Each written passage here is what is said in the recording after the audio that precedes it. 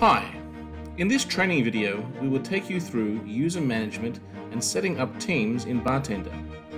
By the end of this video, you'll know how to manage your own user profile, and if you are set up as your account's administrator, you'll also learn how to add or suspend users, as well as creating teams to help you control how jobs are shared within your company. Let's begin.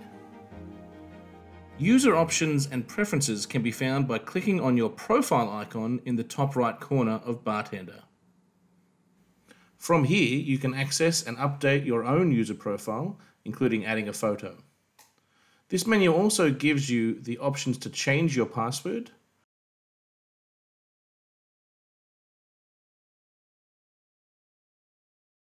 change user preferences, and finally, access to the User Management Console. The User Management Console allows you to add or suspend users, as well as creating teams to help you control how jobs are shared within your company. To add a user, click Add User, and then add the contact information for that user. Remember, a valid email address must be supplied.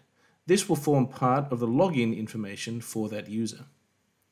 There are 4 roles that a user can be allocated: admin, manager, trusted user, and user.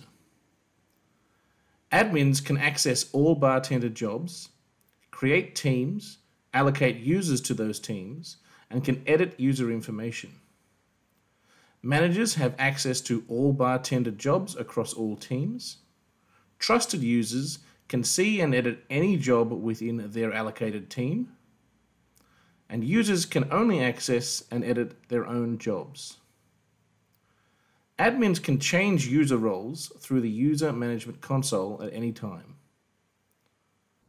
A team can be used to designate groups of users, such as internal teams to your office or different offices within a national team. Users can be part of a singular team, multiple teams, or no teams. To create a new team, click Teams, click Add Team, enter the name of your new team and click Save. You can either go back to your teams list by clicking Manage, or you can close the Add Teams dialog box. To add a user to a team, click on the teal colored text in the Teams column for that user. Simply click the team or teams that you wish this user to be a part of.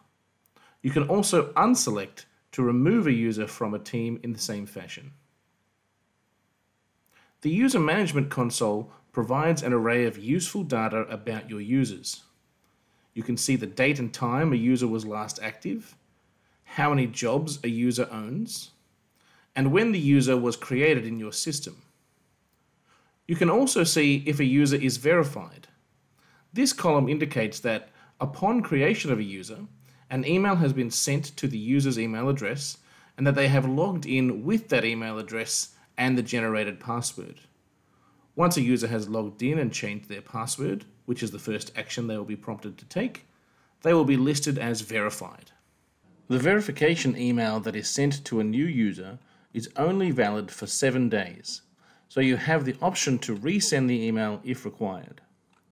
The status of a user can also be controlled from the User Management Console. Users can either be active or suspended. A suspended user does not count towards your license count. This can be seen on the top left of the screen. You can filter the user list by their status by clicking on All Users in the top right-hand corner of your screen.